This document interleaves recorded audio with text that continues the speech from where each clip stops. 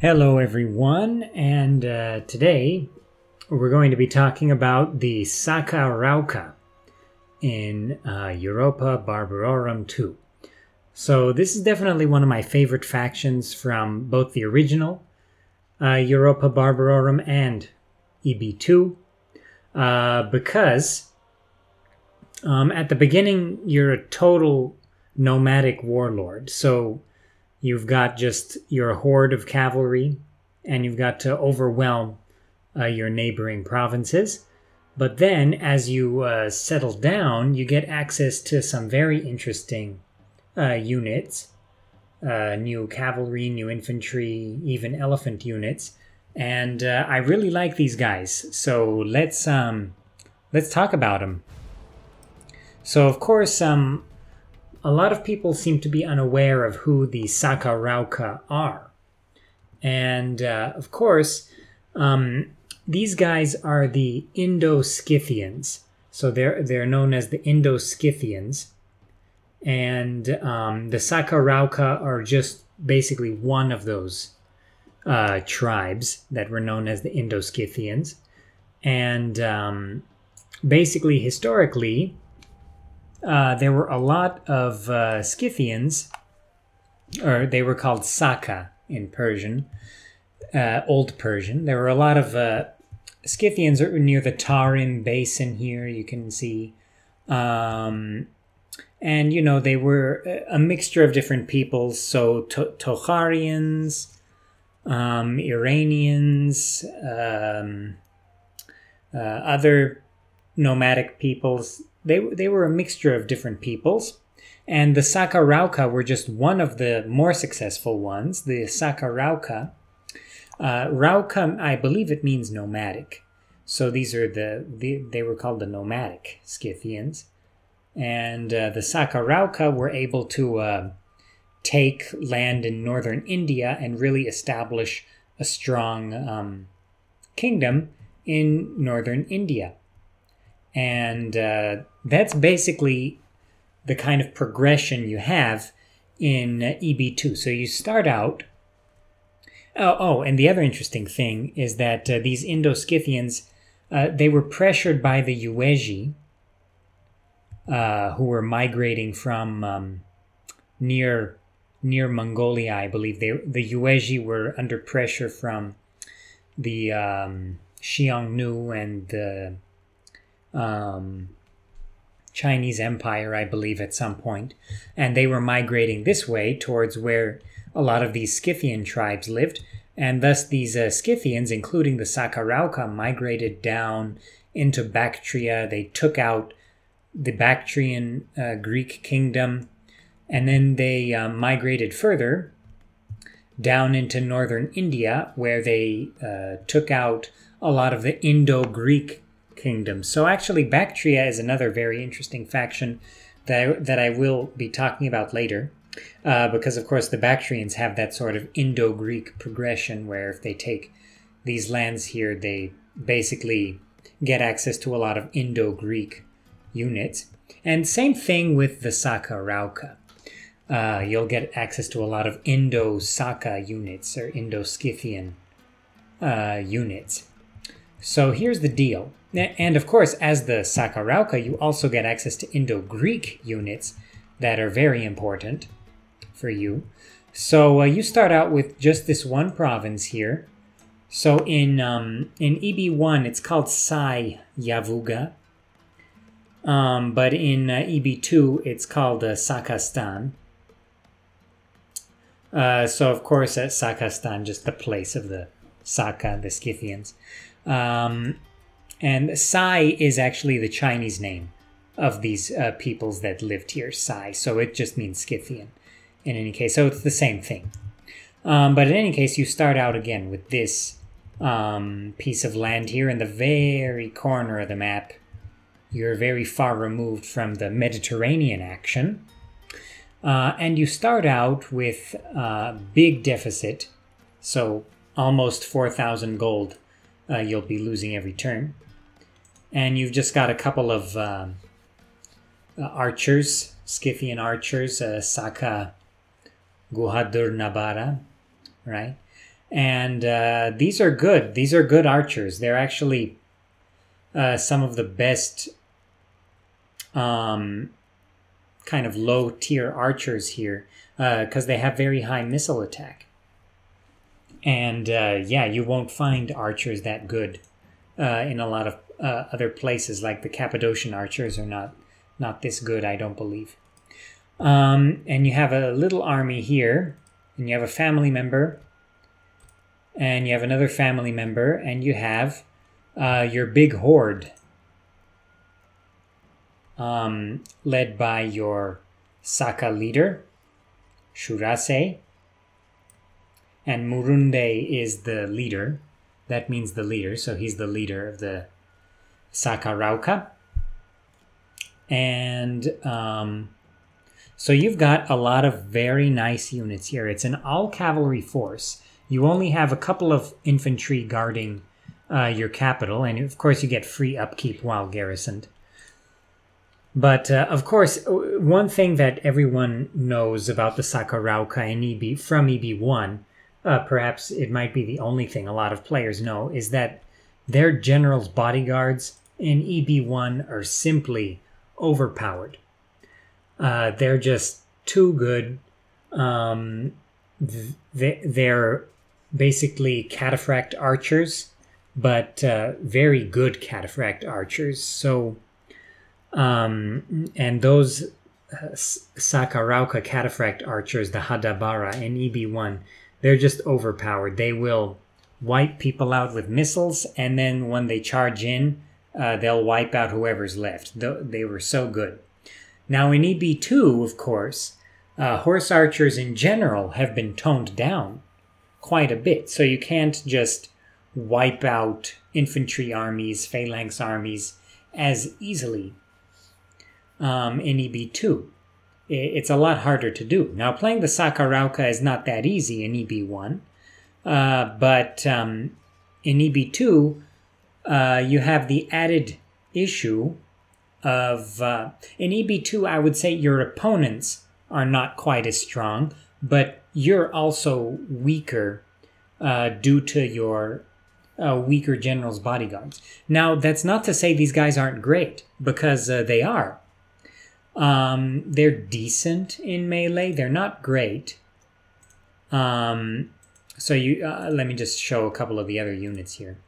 So they're decent in melee, not great. Their defense and their attack is just okay.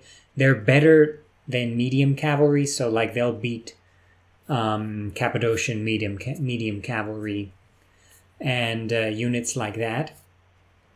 But they have very high missile attack. They're very good horse archers.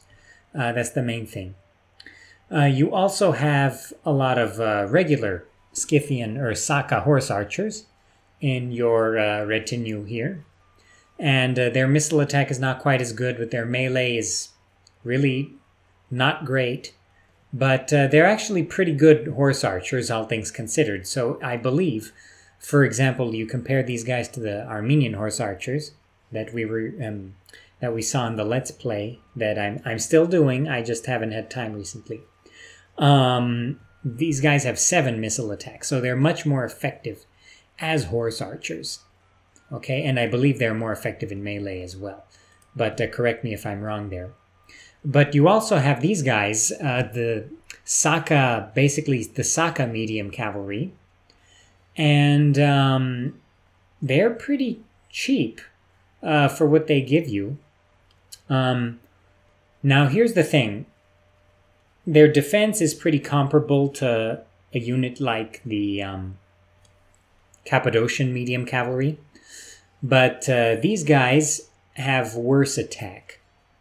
So you've got to use these guys, you've got to skirmish with this army, and you've got to run down enemies with these guys and use these guys for flanking purposes.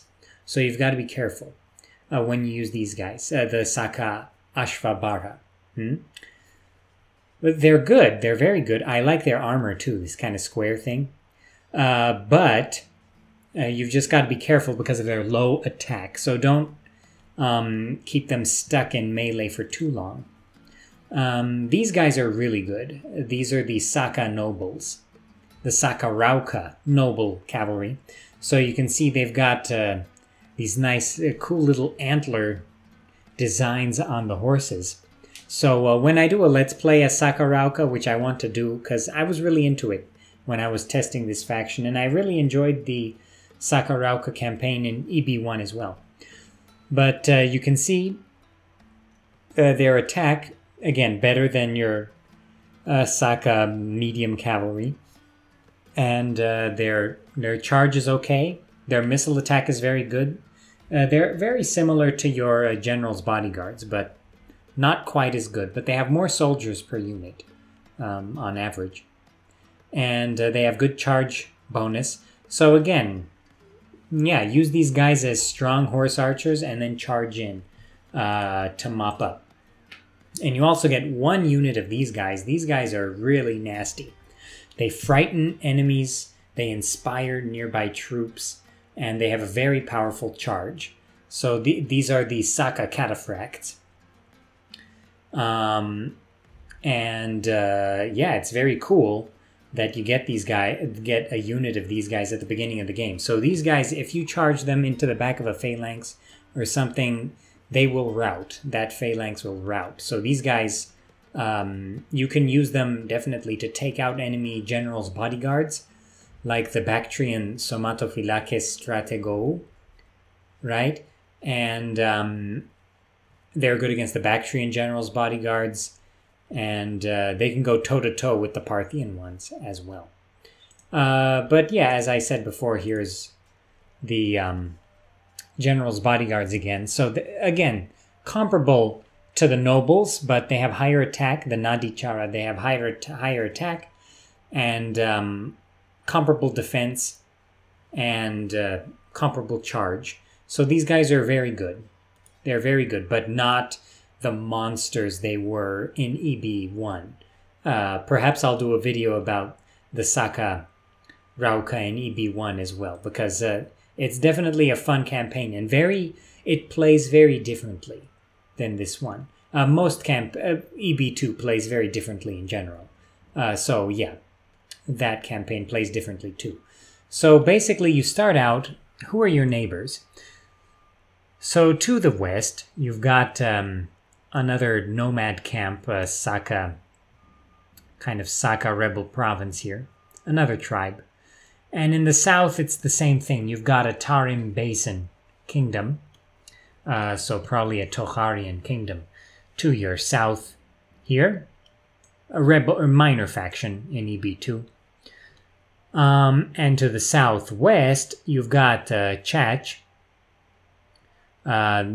So this was the Kang kingdom, known as Kang. These guys, you know, in a lot of guides or in a lot of the experts, when they talk about the Saka Rauka, they say to avoid this settlement because the Parthians seem to like to attack it. And of course, the Parthians are not that far away. So you've got, Bukharak up here. And you've got the Parthians at Nisa over here. So yeah, once the Parthians take this city up there, they've got a border with Kang province. So yeah, then they like to take it. So they like to attack this province. So some people recommend not going for Chach early.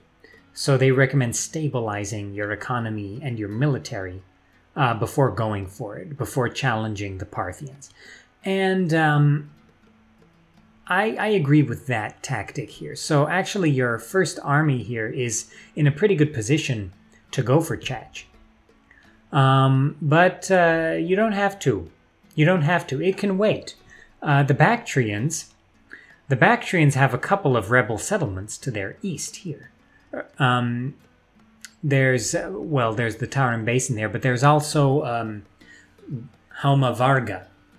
So actually Haumavarga is visible in EB1, but it's not in EB2, to the Saka, that is.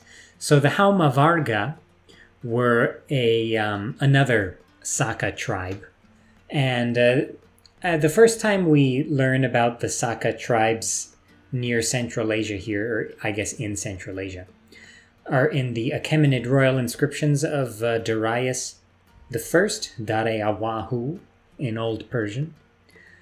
And he talks about conquering in the last column, the very last part of the Behistun inscription. I suggest looking up the Behistun inscription. It's one of my favorite artifacts and inscriptions of all time. He talks about conquering the Saka Tigra Khauda. Tigra Khauda in Old Persian means pointy hats. Tigra means pointy. So there's the Armenian name Tigran. It actually comes from that Old Persian term, Tigra. Tigra Khauda. Khauda means hat in Old Persian. So the Saka Tigra Khauda were another people who lived around here. And they were the Saka, the pointy-capped Scythians, right? So Darius conquered one of those tribes here. And the Saka Hauma Varga, the Hauma Varga means, Hauma was a plant, Soma in Sanskrit, Hauma in Old Persian, and Avestan. Avestan was even older Persian, spoken in Afghanistan thousands of years ago, older than Old Persian. And Hauma was a plant that they made some hallucinogenic drink out of. And so perhaps Hauma Varga means the drinkers of Hauma or the boilers of Hauma or something like that. So you can actually build a Hauma temple and have a good time. Public order due to fun, right? But they're down here. They have a lot of armies here. They have a couple of strong stacks here. I don't recommend going for... oh, sorry. I was thinking of EB1. In EB2, Hauma Varga is a weaker province. So the Bactrians go for it. And the Bactrian army goes and takes Hauma Varga. And that's a tough province for them to take because it's a nomadic province. And it's tough for the Bactrians to pacify without keeping a big garrison there. So, you know what? There's a big, extensive, comprehensive guide to the early game for the Saka Rauka on Total War Center. And in that guide, the poster recommends going straight for Bactria, the city of Bactria, the capital of Bactria. So Bactria has three provinces here, three home provinces. Sogdia, Marakanda, Bactria, which is around here, and Oskobara, which is around here. So some people recommend going down here. There's a city right here, Alexandria Eschate. Very interesting town. It's the farthest Alexandria. Alexandria the farthest. That's literally its name. And it's about here. And you know what?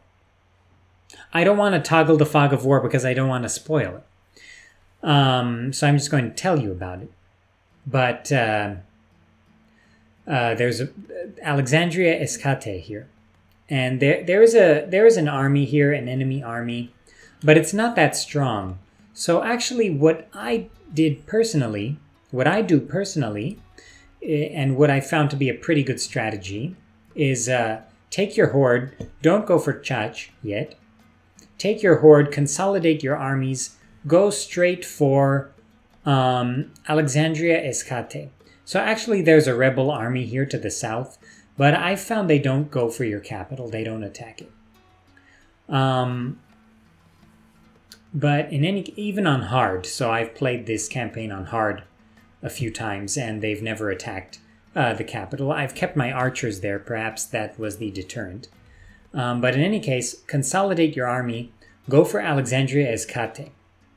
That's this province right here. And that province is called Scythia.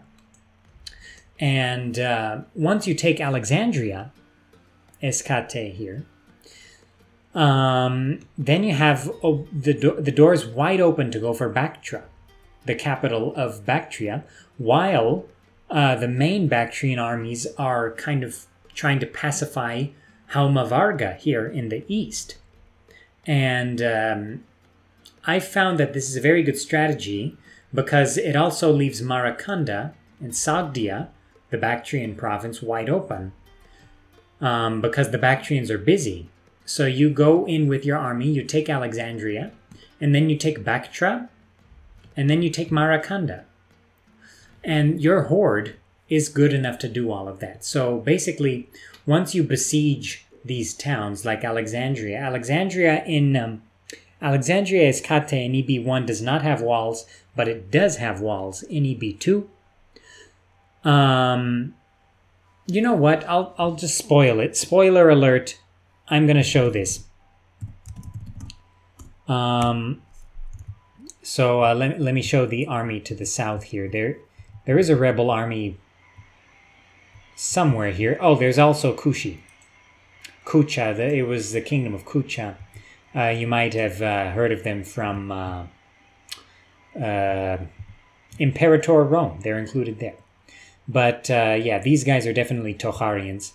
And this is the enemy rebel army there. But I found they don't really go for the capital. But I don't know. Maybe I've just been lucky. But in any case, here is your other neighbor. And here is Halmavarga. Again, not nearly as powerful as they are in EB1, these Halmavarga here. But here's Alexandria Iscate. So, oh, very cool building in Alexandria Iscate. There are Alexander's farthest altars. So that's a nice wonder out here at the edge of the known world. So you can swoop down here, take Alexandria. I found that's a good strategy. And that kind of leaves Bactra wide open because the Bactrian king, along with his army, and Diodotos too, they go to take Halmavarga. So then you swoop down, you besiege Bactra. You don't have any infantry, so you cannot siege assault. But it's okay, because they will have the numbers advantage, and they will sally out to attack you. And that's fine, because as they're coming out of the gate, and as they're forming up, you have a bunch of horse archers. You're just going to pelt them. You're going to pelt them, and then charge in, flank, get their infantry all scattered, charge their missile infantry. And yeah, once you have Bactra, then you go for Marakanda, which is going to be isolated here. And then that's pretty much all she wrote for Bactria. So here's the thing. Once you take those 3 settlements, okay, the reason I decided to spoil this is because I figured if you're watching this video, then you want the lowdown on how to play as Saka Rauka. And this doesn't spoil the reforms part, which is one of the most fun parts of playing as the Saka Rauka. But in any case, this gives you Alexandria, Marakanda, and Bactra. And once you have those settlements, you're going to be out of the red. So you can sack those settlements and in Alexandria as well. And you'll be out of the red pretty quickly. So you'll be about maybe 20,000, 15,000 in debt, depending on how fast you do everything.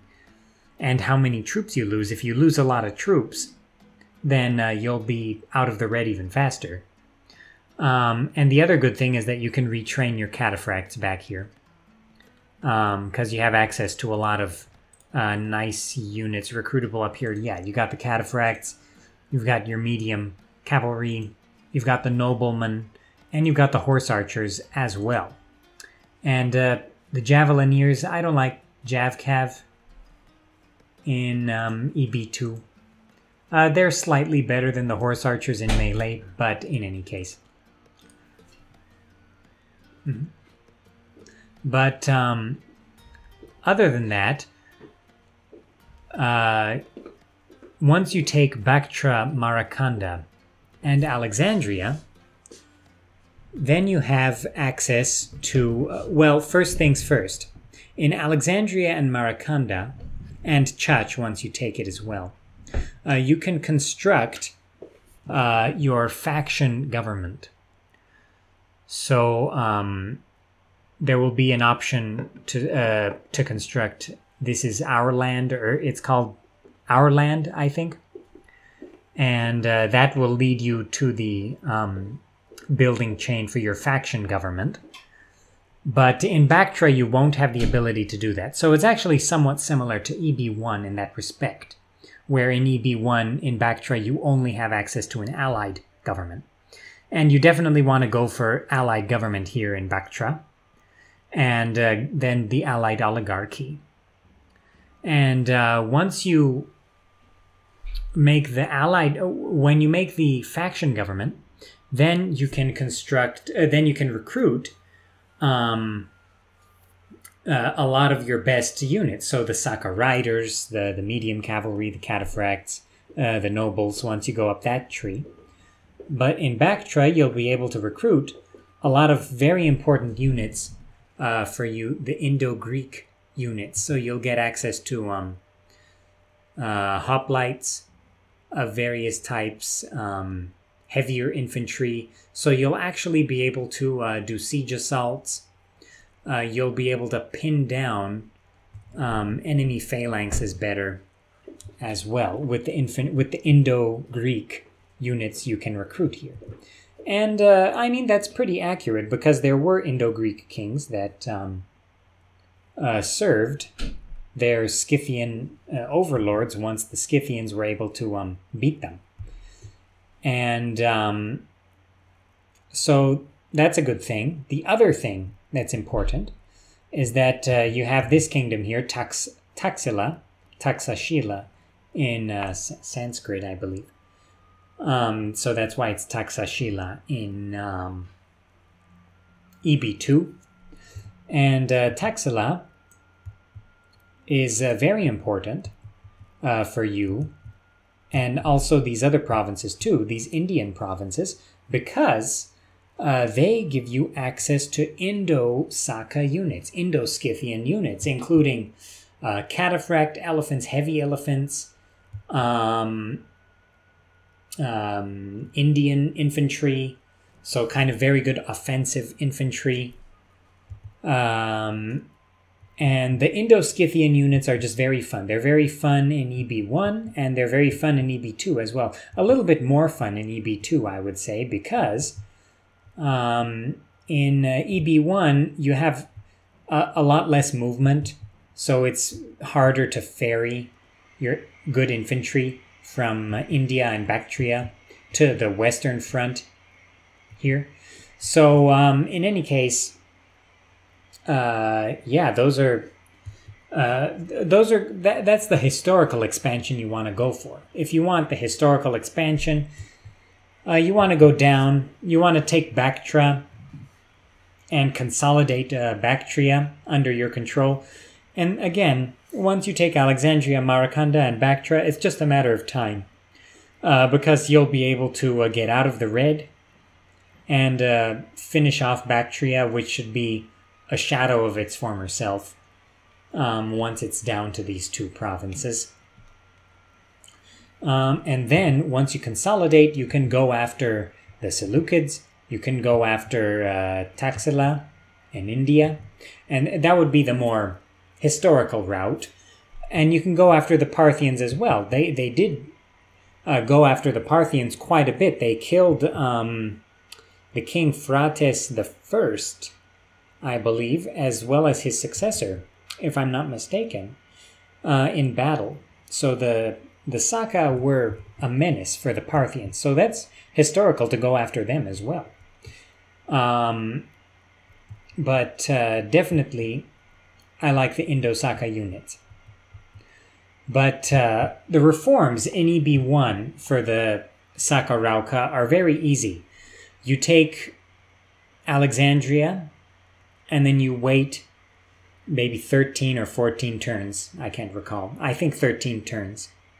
3 years. So yeah, you wait 13 turns, 3 winters, and after that you get the reforms. So that gives you access to Indo-Saka units and things like that. And I believe the Indo-Greek ones as well. or maybe just the Indo-Saka ones.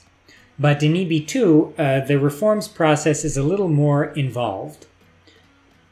So you have to settle, first of all.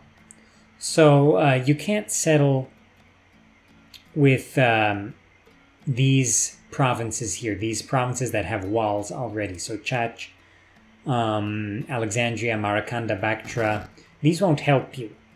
What you have to do is you have to take, and again, thank you to the user Elzeda from TotalWar.org for his faction reforms guide. I think some of the things might be out of date, but most of it is not, if I'm not mistaken. But in any case, what you have to do is you have to take a bunch of towns that are unwalled. So like Nisa and these other unwalled settlements. So Hamavarga and this settlement as well. And I believe their names change once you take them. That's another thing I like about EB2 is the names change based on the faction that controls the city, which is not like EB1. EB1 doesn't have that.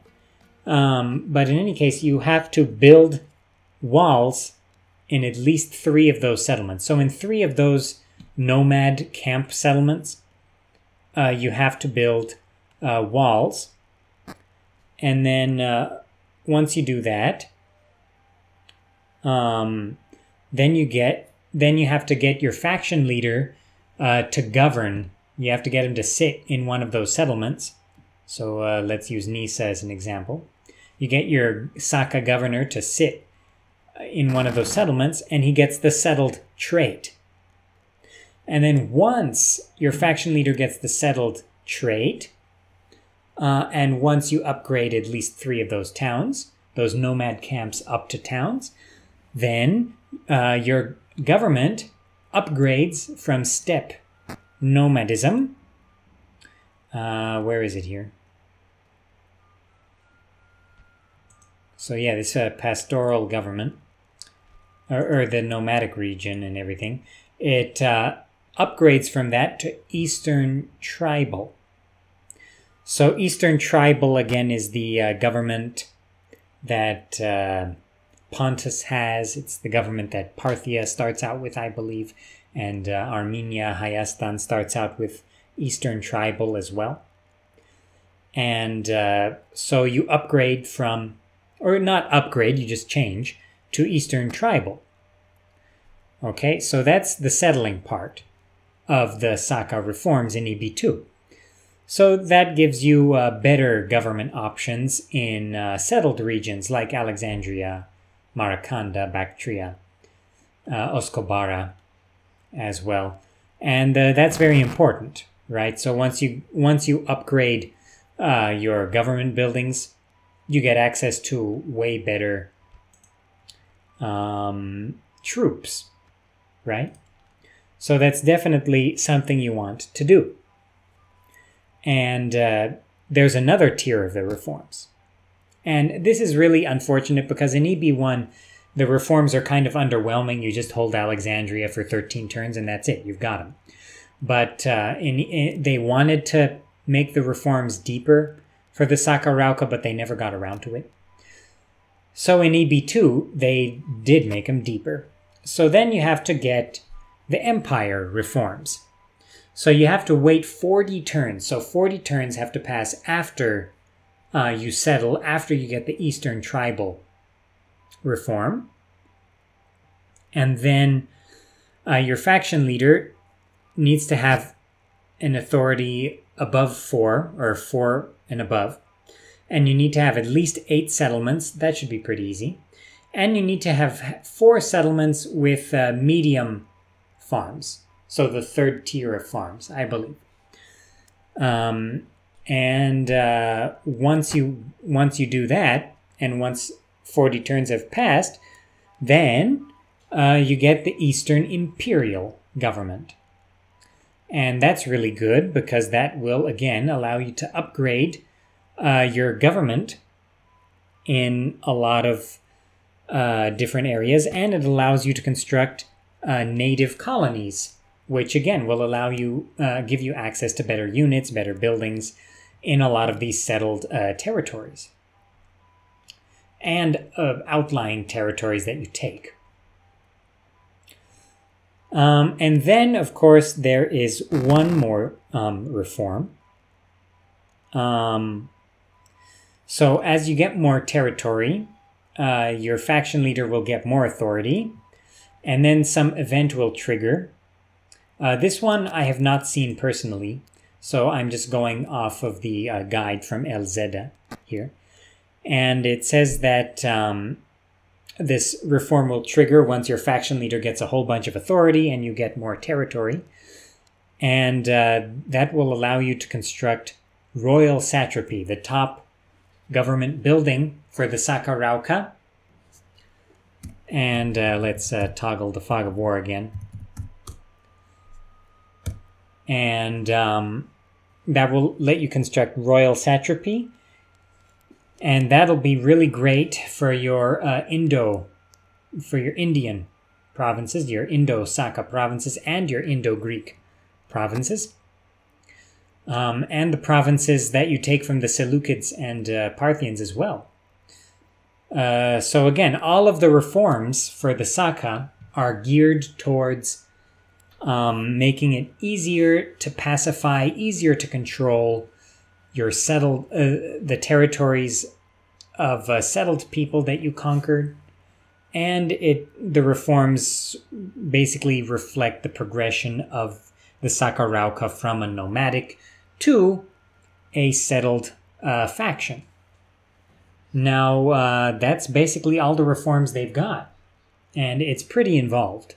So it's not quite as guided as other reforms like for Hayastan or Koinon Helenon, but it's pretty involved. It's a pretty involved process. Yeah, that's pretty much all I have to say about the Saka Rauka. So here's the thing. It's listed as nigh impossible for a reason. It's a tough campaign. It's tough. It's tougher than Hayastan. It's tougher than... I'd say it's tougher than Pontus a little bit. Yeah, this is a tough campaign. And the other thing you'll have to face is you'll get periodic rebellions in Bactria and these territories here. But it's okay. Like, if you lose a settlement, you have to think like a nomad when you play as the Saka Rauka. So if you lose a town, like, whatever, you just grab your horde and you go and you take it again. And it's okay. It happened a lot. So the Indo-Scythians would take a province in India, let's say, and then they would get kicked out. And then they would come back. That happened a couple times, I believe. And you just have to think like a nomad. So it's okay to lose. It's okay to lose a territory. A lot of people rage quit. I don't know. I rage quit. But, you know, playing as the Saka Rauka, it's not so bad to lose a settlement, because you just go back with your horde, you take it back. So you take it easy. I don't know, I like the Saka Rauka. The battles are a bit tough as the Saka Rauka. You have to micromanage, because you're going to be facing a lot of spearmen, a lot of... the Bactrians have Semitic spearmen, the Regalen, which are good against cavalry. They have a lot of phalanx troops. So your cavalry, they're going to run roughshod over the Bactrian light skirmishers and the Bactrian infantry, the bulk infantry, the light infantry. They're javelineers. Your cavalry will run over them. Your cataphracts, your general's bodyguard, they will beat the Bactrian general's bodyguard, especially if you flank them. And the Bactrians don't have as much cavalry as you, so you can definitely scatter their army and pick them off one by one. That's how you have to win against Bactria and the Seleucids as well. You have to scatter their infantry and pick them off one by one until you get access to the better, heavier Indo-Greek allied troops and the Indo-Scythian heavier infantry. Once you get those guys, then you can do your standard hammer and anvil tactics. Of course, with the added bonus of having the best cavalry and very cheap, nice cavalry as well, I have to say. But yeah, that's pretty much everything I have to say about the Saka Rauka. So this turned into a pretty long one. But as you can tell, I really like the Indo-Scythians and the Indo-Scythian reform. So yeah, that's pretty much all I have to say about Saka Rauka. Perhaps I'll do a Let's Play or a stream as them soon. Maybe I'll talk about them in EB1 as well. I can do a shorter video because it's not... the reforms process is much easier in EB1. It's a little more straightforward. But in any case, yeah, I want people to get more interested in this faction because it's a very interesting faction. The Tarim Basin kingdoms, the Tocharian kingdoms here, Kucha and Dayuan, and the Saka Rauka and the Hauma Varga. Very interesting groups of people, and they made very interesting kingdoms as well. So yeah, I'll see you guys in the next one. If you like this video, please leave a like, subscribe. If you like content about the historical Total Wars, which of course I do. And I'll see you guys in the next video.